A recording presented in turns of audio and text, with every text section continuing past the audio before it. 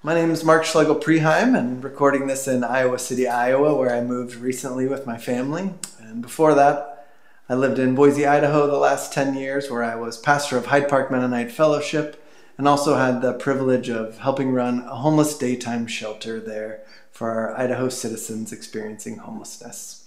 And I'll be presenting the videos for April as we move towards Holy Week. The scripture we're looking at this week is from Matthew 26, 36 to 46, where Jesus takes his disciples to Gethsemane to pray in preparation for all that is to come: his arrest, his betrayal, his torture, and eventual execution. To pray that this might not have to happen, he asks his disciples to stay awake with him while he prays, but 3 times they fall asleep. In looking at the leader guide for this session, I appreciate the share questions and think these could generate some good and deep discussion as you move into this scripture. Though I would make sure that your group ethos has the capability of sharing and holding what people might share to some of these questions. If you're going to ask members of your group about Gethsemane moments in their life, make sure that your group is able to hold such a space where people might share such vulnerable and wound moments in their lives. If you're more of a study group where people don't normally share such personal experiences, I would be cautious of using these opening questions. Let's look ahead to Jesus' prayer in the garden. In this scene, we see and experience Jesus' full humanity. He knows what is on the horizon for himself, and he longs for it to be a different way, for there to be another way forward. I remember my professor at Heston College, Marion Bontrager, explaining discipleship from an Anabaptist Mennonite perspective as faithfulness. Faithfulness to the God we meet in Jesus Christ.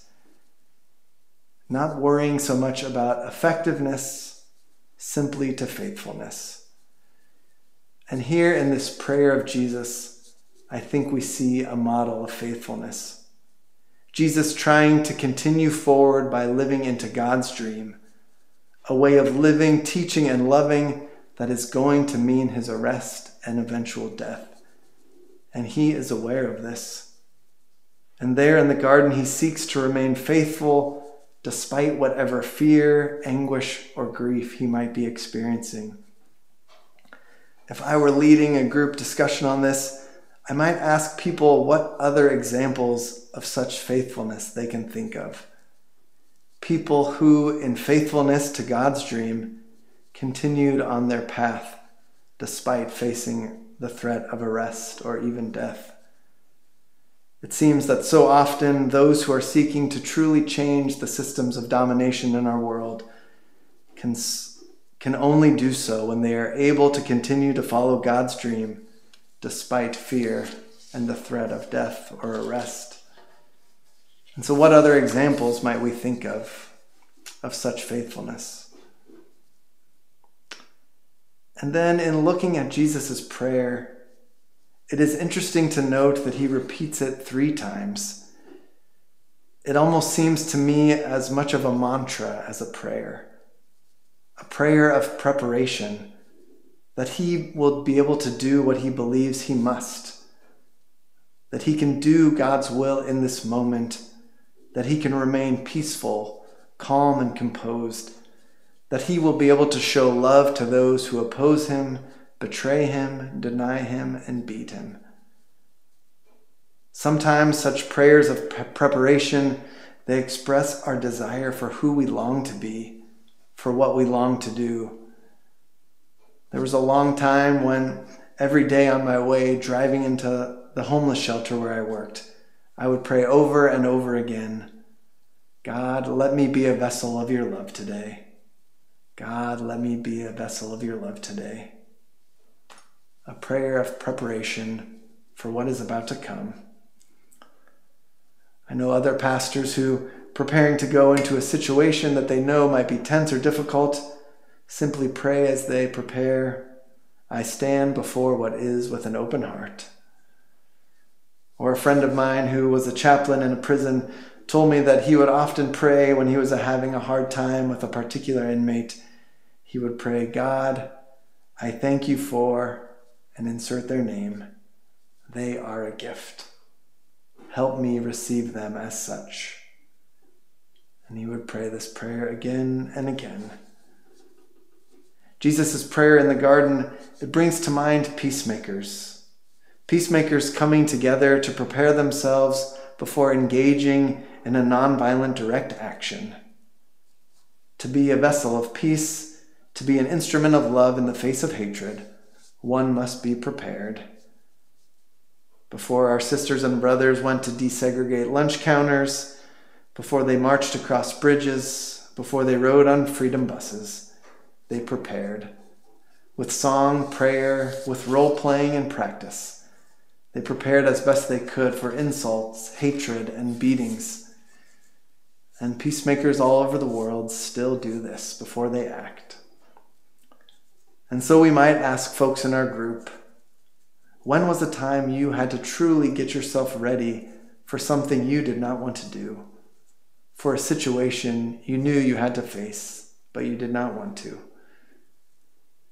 Perhaps a political action, a hard conversation, or walking with someone through death or divorce. And finally, we think of the disciples in this story and their action or perhaps inaction in the garden.